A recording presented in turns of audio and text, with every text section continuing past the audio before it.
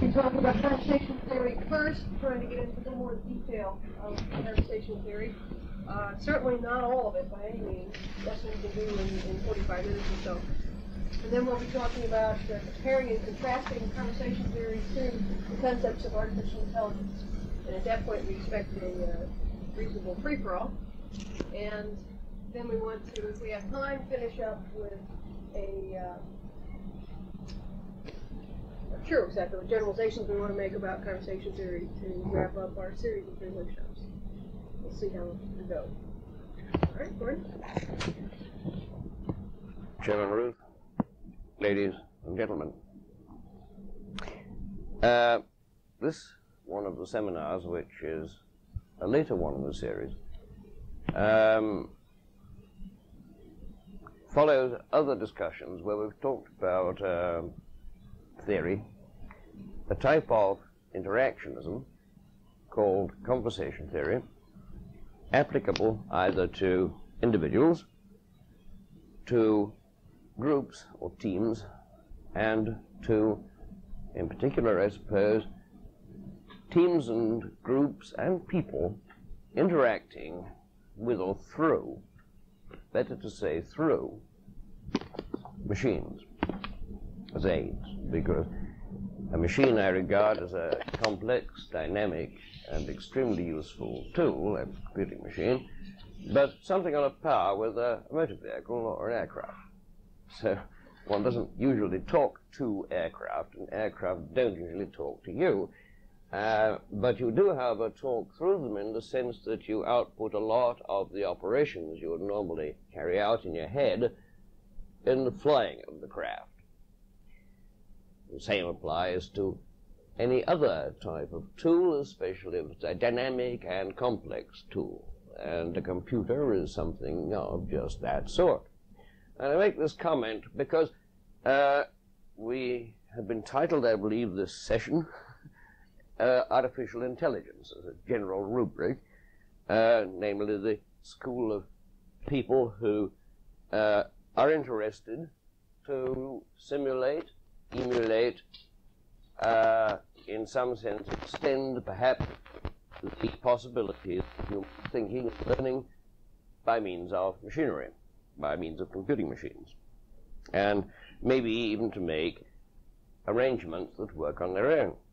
Now, I therefore rub in the attitude that, so far as I'm concerned, and unless you can show me otherwise, if a computing machine is other than a device which is acting in the capacity of something that's told what to do, maybe a very complex thing, maybe more complex than I can do on my own, then it would be called a broken machine. It would be a bust machine if it had other properties. I can get it to do theorem proving, I can get it to do all sorts of fancy things like that, pattern recognition, providing it's told how to do it. Now, I also want to liberalize that apparently damning remark, since it seems to imply that artificial intelligence, or as I prefer to call it, intelligence, without a qualifier artificial, is utterly absurd as an aim. I do not think it is. I think it's a very important aim.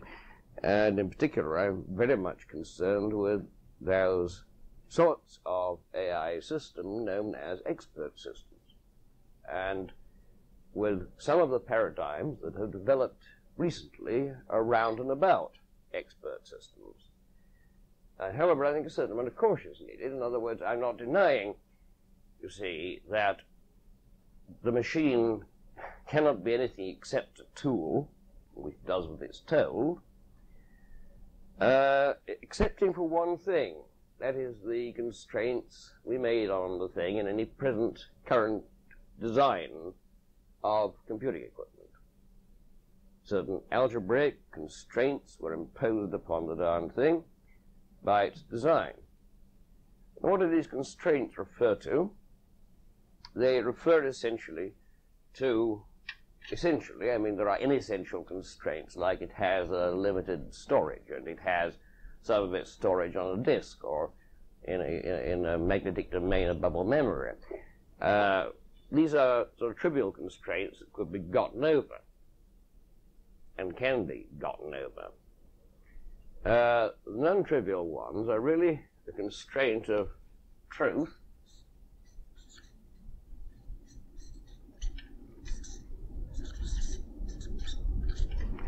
of order, of execution of moves or operations. So I just call it order of operations.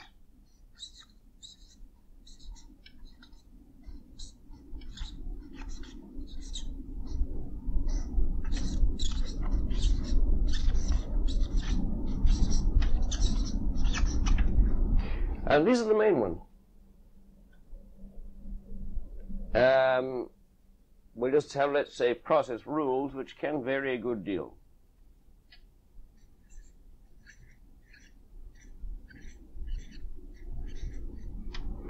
And chiefly the process rules are there to ensure that the thing is, they're not so much there as a constraint as to ensure that the thing is capable of interpreting or compiling messages of instructions sent to it in the form programs.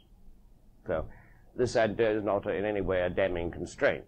It's a perfectly reasonable constraint, and a lot of different architectures observe this.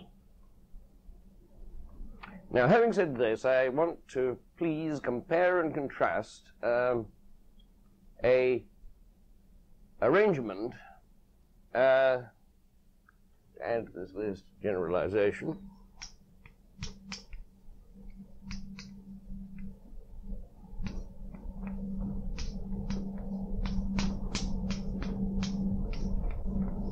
what I choose to call a primitive or proto-language. It's called L sub P. L sub P has sometimes been called by others, and I tend to agree with them, a proto-logic as well, which is implemented, or there are various implementations of it, going under the generic title of thought sticker. Now, in a conversation, as we talked about it before, there are certain constraints imposed by agreement and understanding. The participants in a conversation, which may either be you and I, or a group or a team and a person, or else can be two distinct regions in my brain. I'm not talking about the left and right hemispheres. I'm talking about different beliefs or hypotheses or bodies of knowledge. And they can be talking to each other, usually inside a brain, although if there's a convenient interface, I may, either by use of a protocol and questioning as an interview, or commentary driving is a very good example. Commentary driving, which police do when they drive along and say how they are driving at the same moment, or by machinery, it is perfectly possible to exteriorize these internal thoughts, which amount to a debate between 2 points of view or more adopted by one same brain. This particular cop is doing the commentary driving. Now, the entities which are exchanged in an agreement, and an agreement is a loaded word. For those of you, I'm not sure anybody has not been here for the others. I think one of you haven't. Am I correct? An agreement is a loaded word. For others, it's going to be just repetitious to say this. I'm sorry. I cannot avoid making, otherwise it's going to make sense and some, not make any sense at all to some people. An agreement does not mean an accord. It does not mean that we feel or think the same way. It does mean that we may, for example, agree to disagree equally well. So an agreement is not used in the sense of, hi, we think the same way about everything or something. It is that if we do not think the same way, we understand why we don't think the same way, or at least have some inkling of it, or agree to disagree. That's perfectly all right. And agreement in this sense may be modeled by coherence. So this word coherence can model agreement in very much the same way. Agreement up here in the general sense, and it has a model which is a coherence, either in principle logical coherence, that is to say, a thing like Resch's coherence value of truth, in which you talk about hypotheses which are different, knitting together to some extent so that data may be accepted as candidate evidence, or else even in the physical sense of coherence, where one talks about the entrainment of, say, a lot of nonlinear oscillators together, and we talk about a coherent region, meaning something rather like coherent as against coherent radiation. But in this case, we have a local condition of locking going on. They can be modeled by coherence in very much the same way that the actual words true and false, as used in a standard logic, can be modeled by usually the values T, F, or 1, 0. Okay? Notice that 1 and 0, or the letters P and F, do not mean truth. This proposition is true that all of us are here today in this room. Proposition about that. They're simply a model to represent adequately this, and manipulable in the same way as a logic. And coherence is a model in exactly that sense of agreement. It isn't agreement per se. It is a model that behaves the same way in a world of coherences as agreement would in the real world.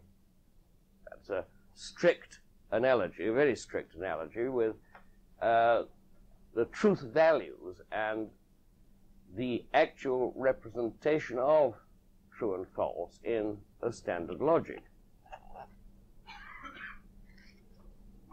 Now, these implementations of L sub P represent those aspects in a conversation where the concepts that are shared, and just to recall it, we had the idea of a conversation going on. Certain agreements took place between A and B. A and B could either be in two branches, etc., or not. And when we look at these stable points, we got an agreement, and we got a particularly hard psychological datum, a hard-nosed psychological datum, when we could examine the process of sharing the two. So agreements of that kind are called agreements over an understanding. And, of course, the shared part is not all of the concepts that the participants in that conversation have. Not usually, at least. It is some part of it. And these are public concepts in the sense of things like tables, chairs, vehicles, craft, missiles, whatever, which are publicly agreed in a given community. Everybody has a bit different idea about them, but all of them can manipulate them and point out at them and even maybe make them if they want to. So the public concept is indeed not just a name. It has a name in the language usually, or commonly it has a name or label or designator. It frequently has a class name or designator or something of this kind. And it has also, however, a sort of representative procedure for recognition and for manufacture, probably, which is, or for use, which is characteristic of this thing, but it isn't the whole of the lot of procedures in a concept which, say, a knowledgeable person would have about this missile or this table or whatever, this cup, this Perrier bottle. Now, what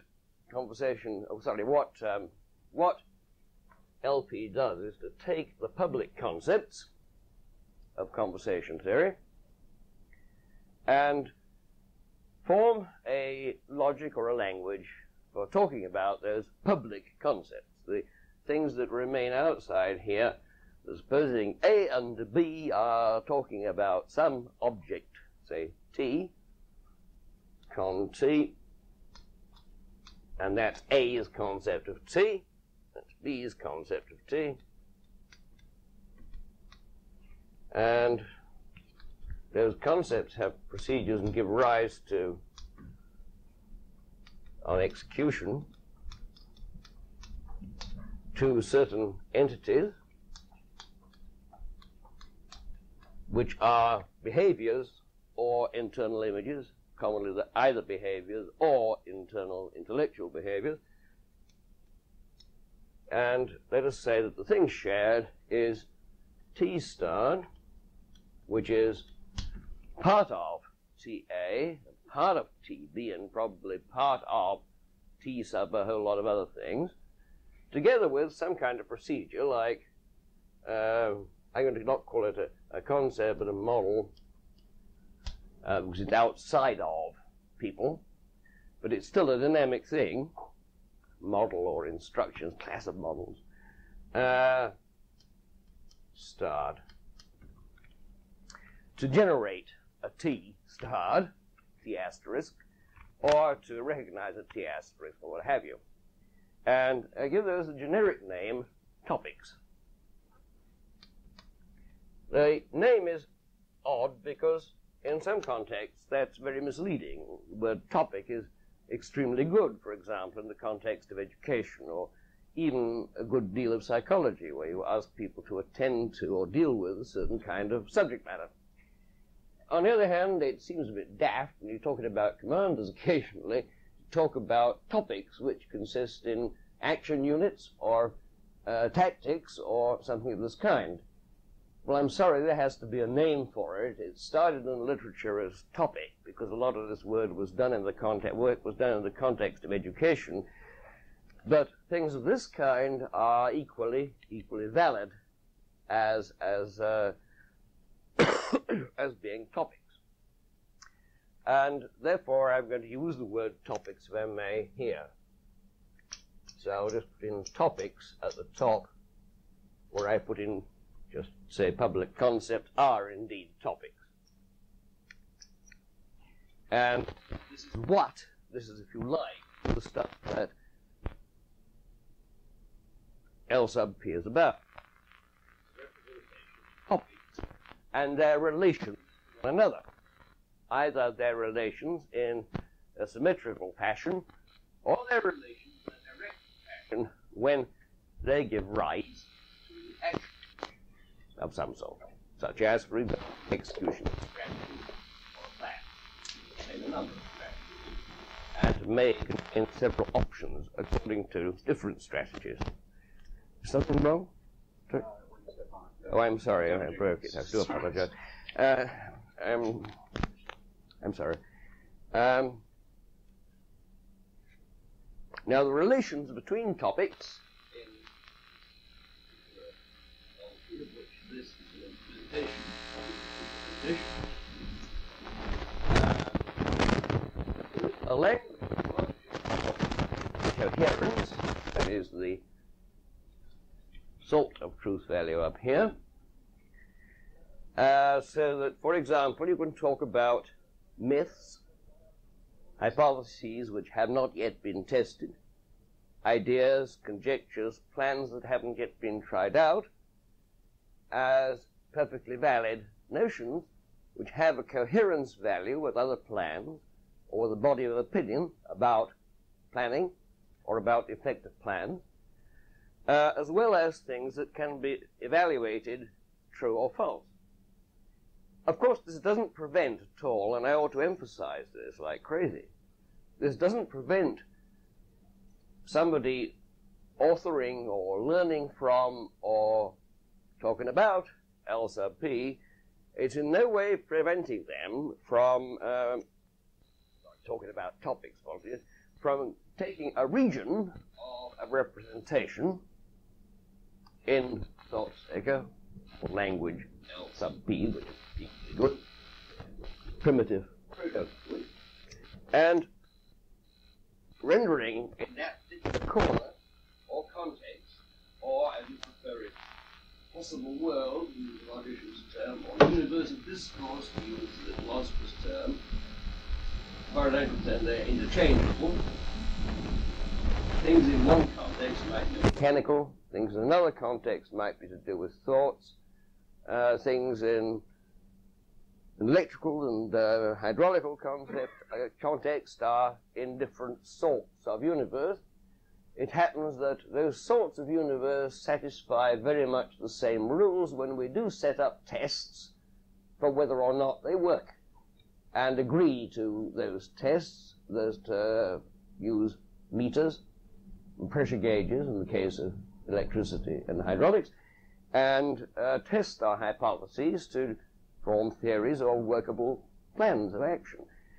It happens that those two, in the general field of concrete entities, both of them refer to have the same class of rules and hypotheses which may be tested as true or false insofar as they are subject to data from agreed measuring instruments, etc., are concerned. These rule types are much the same. Whereas we talk about a myth or an opinion or a belief, then indeed there are no truth values to it. Now, it's a different sort of universe. There may be truth values to beliefs, but certainly they're a different universe, and certainly they don't follow the same rules of inference as you would do in ordinary mathematics. We'd have to use a different brand of mathematics for this purpose. Now, there may even be cases where we don't want to assign a definite true or false or probable or not probable value, but wish simply to say, I imagine this scenario. And there ain't a truth value to that in the logical sense at all. Whereas simply, your next stress is the truth value to a command, raise your hats up. Gentlemen, raise your hats. As a matter of fact, has no truth value. It isn't because you haven't got hats on. If I brought a hat, I'd provide one. Or, gentlemen, undo your pipe. Please, but it's not a command. It is one which could be a point is that obedience, if it occurs, hasn't got a true or false value in the command. You can make a statement saying, a command asking us to take our ties off, and then he immediately rescinded it. That's fine. It doesn't have a truth value. It has a question of truth value, but it does have a coherence value, which can be modeled. Commands do have coherence values, they don't have truth values. And the same applies to myths and stories and fables and beliefs and customs and the habits of a particular country and so forth, the social airs and graces of various people or whatever. So a remarkable number of very nitty-gritty things like commanding and questioning even, let alone entreating and imploring and so on, and persuading, just don't have truth values, and attempts to make them do so turn out to be so much nonsense. And first of all, then, the logic is a logic of coherence, of sticking together. So we might take a very simple example, like, say, according to you, factory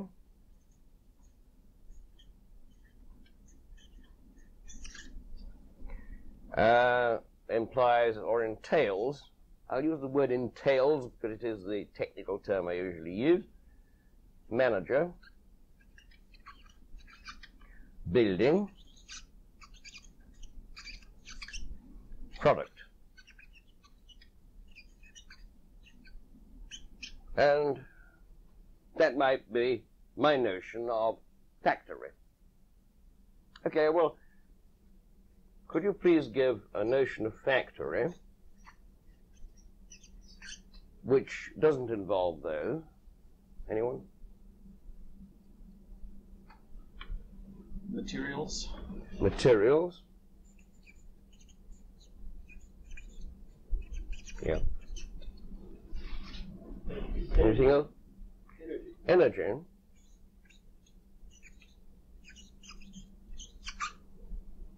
I guess you need more. Yeah, that could be enough. A process, okay. I mean, that'd be all right. And no, it seems a process. Fine. Now, when you have a, this is one of you, I'll call that B, that was A over here. To share factory, yeah, is to render a coherence between these two outside. So factory exists outside, and outside, if we have shared our concept, there will also exist a bit of each of these. In other words, there will be also, sticking onto that and cohering with that outside, a collection of these things. Materials. Sorry, materials from this guy, energy process from this guy. And these are the outside bits. There will be, I will draw that this way, it's an LP expression. From this guy, we get materials, energy, process. And those stick together with factory in a topic outside.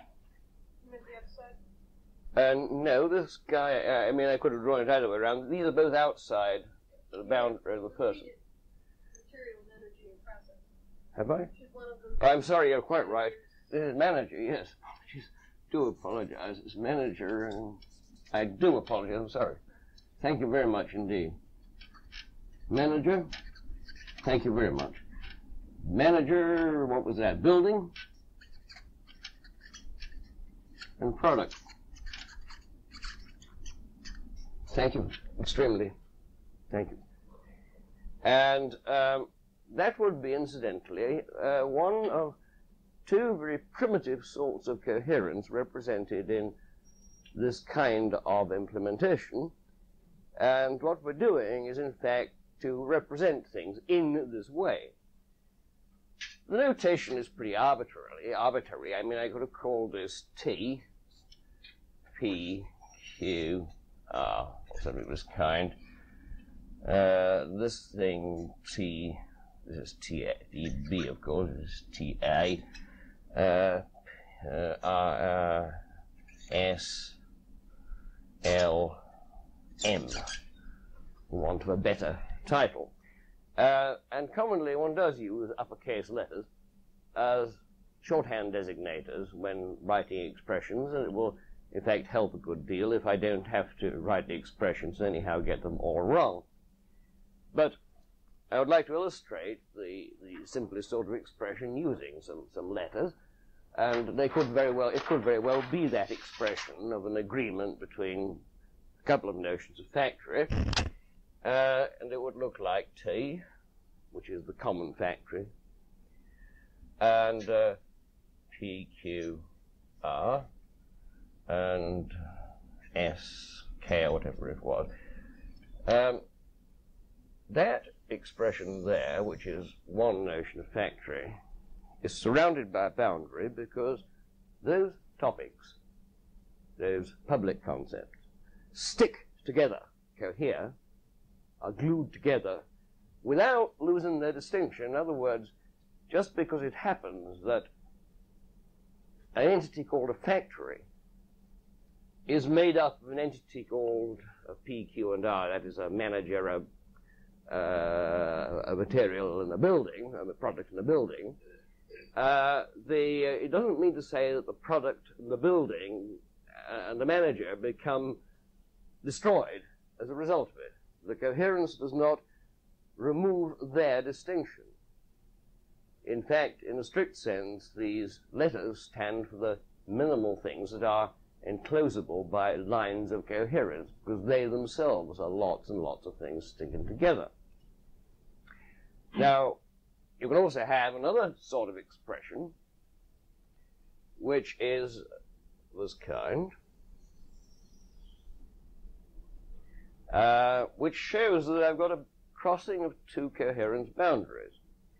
Again, it is absolutely imperative that the sticking together does not lose the distinction needed to make the parts still unities, still identifiable parts. There is indeed a unity consisting in either the original form I drew with but one circle, T, P, Q, R, which is called collective. And there is also a coherence of the type indicated when I draw both circles or both lines, called distributive. Sorry? Just to not let you go too far beyond that aside that you made, could you say something more about that P, Q, and R are, in some sense, I think you said, the minimal entities that are opposable in such a concept? If you broke those down further, then you could not construct that. Oh, yes, you can. And I'd like to go the other way around. I said, in a certain sense, not just to be pedantic about it, I said in a certain sense because I wanted to approach that from a slightly different point of view.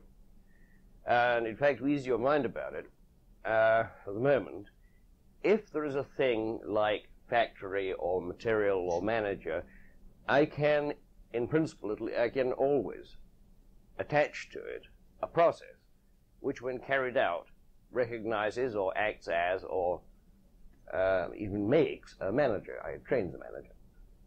And that is the criterion, the canon. There has to be a process there. It is not just in any sense a static representation. It in no way resembles what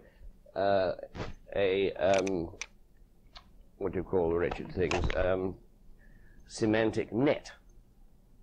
It's not at all like a semantic net, although superficially, obviously, there's a certain resemblance to a lot of semantic nets. And the difference, of course, is that in semantic nets, you can draw upon a whole lot of somewhat static formalizations, and indeed you have to use very large ones, and that is not the case here. We are talking about something which has a logic of its own rather than a logic attached to the machinery and brought in to account for bits of epistemology.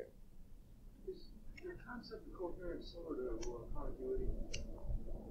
Mm-hmm. Very similar to contiguity. It's formally like Rescher's thing, but it's very, very simple to contiguity. Very simple, very similar indeed. I used it actually myself because it was the converse of dissonance, but that is beside the point because whilst I was using it, Rescher was presenting this logical specification of coherence which can be extended to coherence of procedures as against coherence of propositions, i.e. that is the procedures that make up the propositions, and that you can add to this a logic of distinctions. And LP is in fact just that thing. It's a logic of distinction, coherence, distinction, and process. And the process actually comes in saying, well, at least when you get to those letters that are written down, it must be possible to invoke a process, if those are the only letters which are in a circle, in a bound. You know? So that doesn't mean, however, that they have a truth value. In the ordinary way, you can arrange that they have a truth value, of course. That is always possible. I'll show some more realistic examples on view graph later, but I find that view graphs usually make such a noise that, how long do I have, please? Another half hour, good. Fine.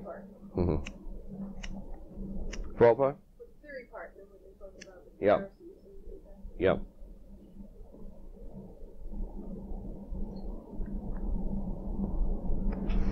Now, you can extend this type of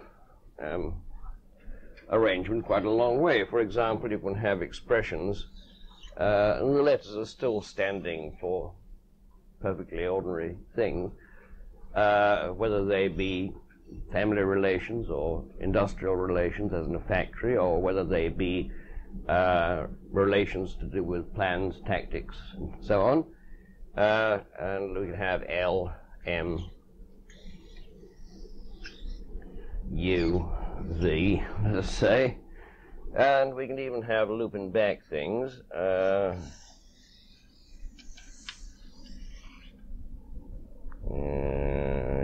G. Okay? So I have drawn here quite a complicated formal system. Now, can you have everything? Is every expression like that possible? I mean, are there anything denied that you have to throw out? That would have to be, well, not thrown out. It would have to be dealt with in some manner.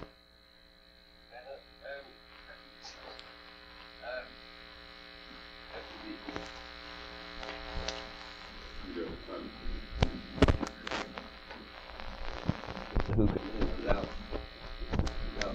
damaging it?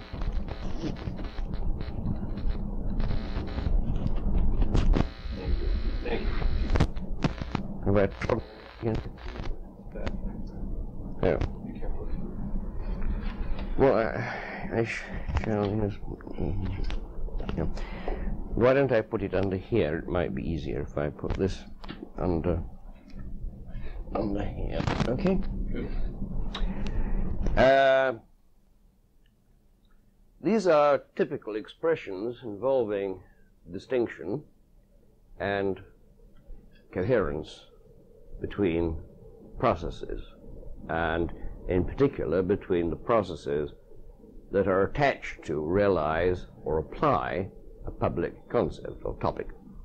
This G, this one you've drawn here called G, I don't know if you meant that to be something specific. Would that be how you might represent sort of an ambiguity or a word that has two completely different meanings, yes, like say plant, might mean sure, but so does factory. all the things on factory, but also means all these growing things too. So well, sure, but let's just have a look at this one. Let's go over one page and draw out a simple one, a very simple one at the top, which is PQRSK.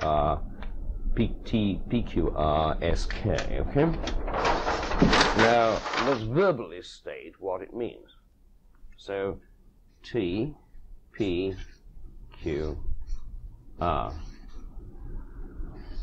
Stated verbally means T is entailed by PQR, P is entailed by TQR, R is entailed by TPQ. And maybe from that derived, without PQR or whatever, losing their identity as topics. Fair enough? Draw out this distributive form, SK, wasn't it? It means that TSK entail each other, that is, T entails S and K, sorry. S entails T and K entails T and S. Okay? But since I've got two overlapping ones in this case, it is also the case that T, but not S and K, entail P, Q, and R. Okay? And vice versa, that T can be retrieved equally well from P, Q, and R, or from S and K. Now that is a simple distributive form. The form which is a bit more complex has a cyclicity in it, which is why I drew it as a valid exemplar of the representation, is that here we have a redundancy other than a cyclicity, other than a distributive form. Okay? One might ask, well, what would be disallowed in such a thing? And I give an example of the simplest entity which would be disallowed for the very reason that the asserted coherence, which models agreement, the asserted coherence, contradicts the distinction which is also asserted by the statement. Okay? And the simplest one of these, at least the easiest to draw, would be something like T, Q, P, R, where I draw a circle around that.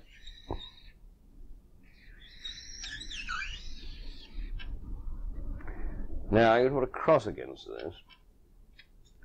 The cross doesn't, what does the cross mean? This is a bit of a matter of research philosophy and a bit of a matter of developmental philosophy as well. You could say, well, you just ain't allowed to write that. You know, the author can't, you can't say that. Supposing the author says, that's what I really mean. Why can't I say it? Well, you can, but I mean, you might, as one stratagem. But so far I see no reason to object to that at all. I mean, No. it's no different than anything I've ever seen. Oh, sure. I'm going to go into that. But I would mark it with a cross, but I wouldn't prevent you saying it.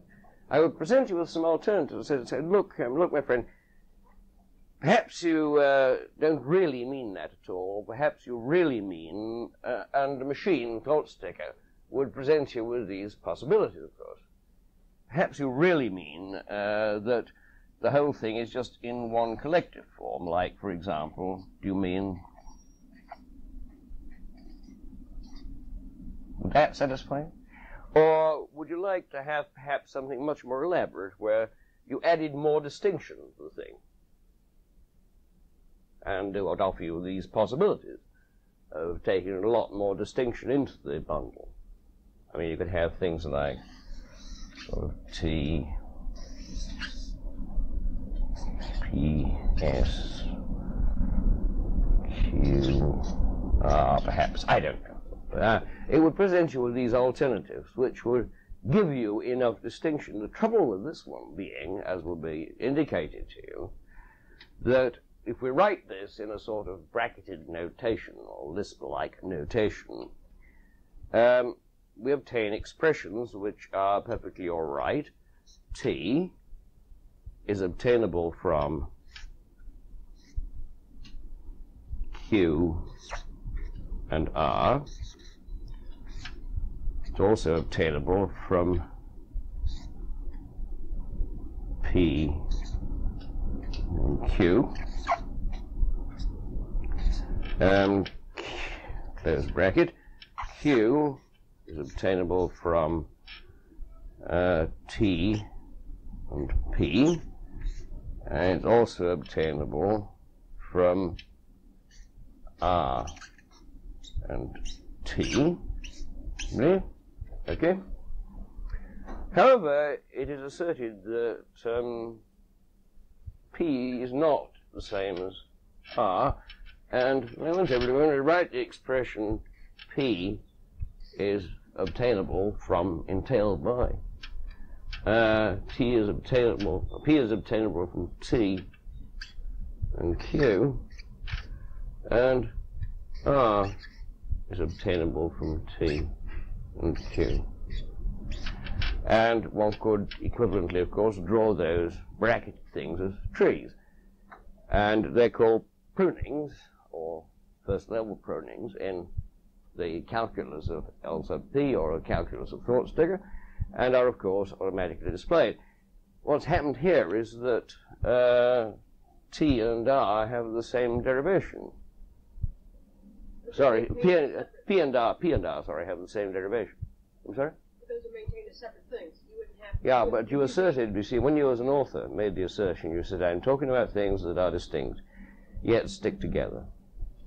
And that's the simplest example of talking about something which you assert on the one hand to be distinct and to, On the other hand, to stick together as another distinct thing, in which you have denied your own assertions. You haven't denied the logic of the engine, you've denied your own assertions. And just depends on the kind of structure.